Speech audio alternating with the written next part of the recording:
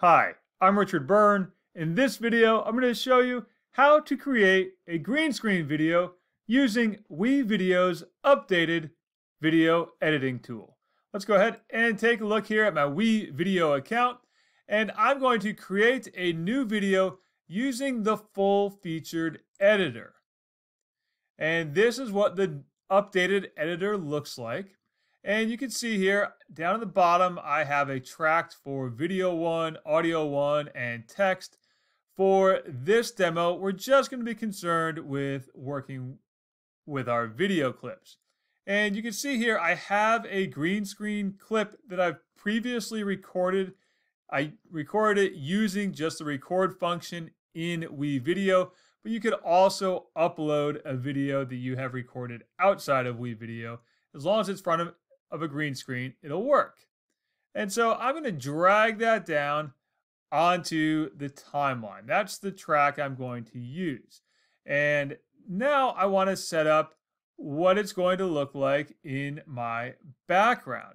So to do that, I need to add another track. And I'm going to add another video and text track.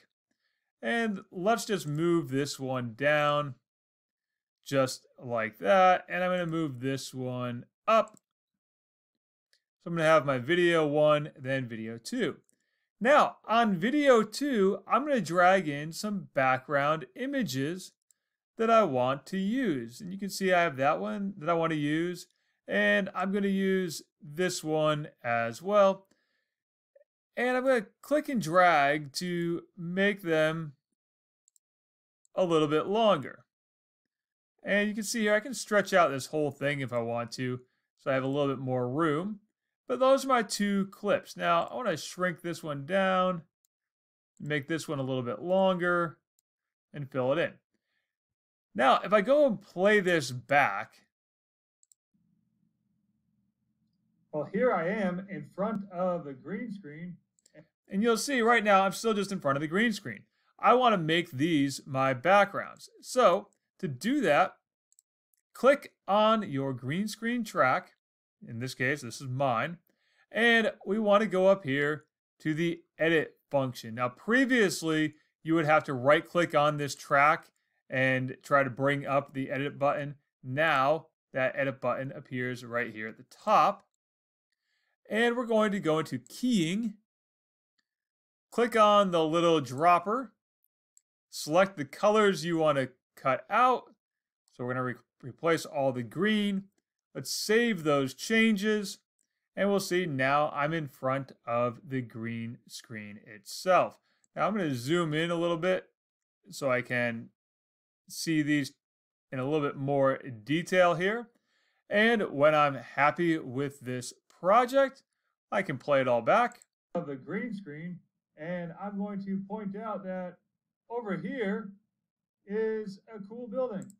So I want to fix those tracks so that I'm pointing to the right thing. I'm going to move that over.